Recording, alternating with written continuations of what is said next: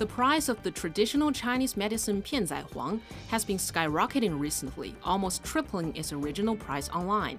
That has led the manufacturer Zhangzhou Pien Tze Huang Pharmaceutical to state it on the Shanghai Stock Exchange's online communication platform that it will take measures to stabilize supplies and maintain market order.